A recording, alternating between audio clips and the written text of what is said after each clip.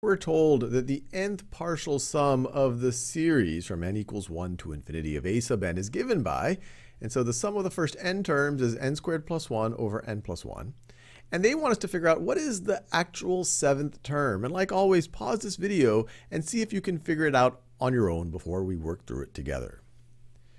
All right, so one way to think about it is a sub 7. Let's think about how that relates to different sums.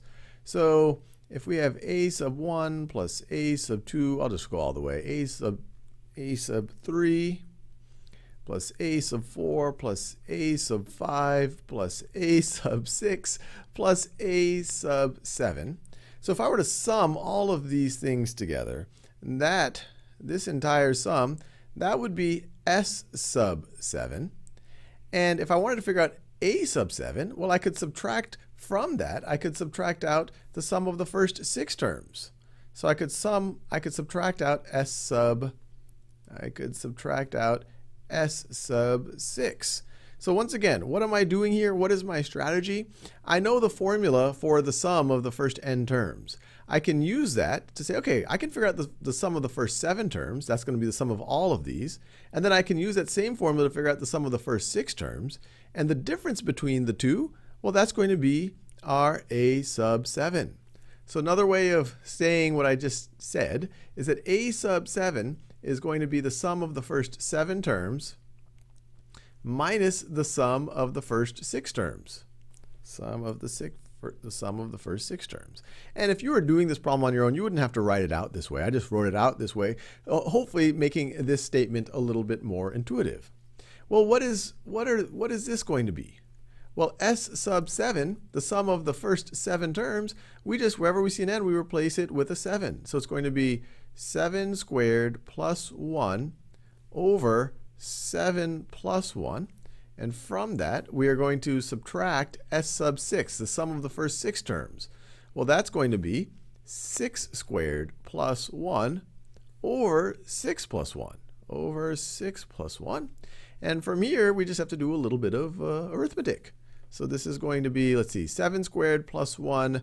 This is 49 plus 1, so that is 50 over 8. And this is 6 squared plus 1. That is 36 plus 1. That's 37 over 7. So let's see, we want to find a common denominator between 8 and 7. That would be 56. So this is going to be something over 56. Something over 56 minus something else over 56. Minus something else over 56. Now, to go from 8 to 56, I multiply by 7. So I need to multiply the numerator by 7 as well. 50 times 7 is 350. And then this second fraction, I multiply the denominator by 8 to get to 56. So I have to multiply 37 times 8. And see, 37 times 8 is going to be 240 plus 56. So that is 296. 296. And so this is going to be equal to, so I have a denominator of 56. 350 minus 296 is 54. So it's 54, 56. And if we wanted to reduce this a little bit, before we rewrite it maybe in a simpler form, we're not really making it we're rewriting the same value. This would be, let's see, could we write it as 27 over 28, 27 28ths.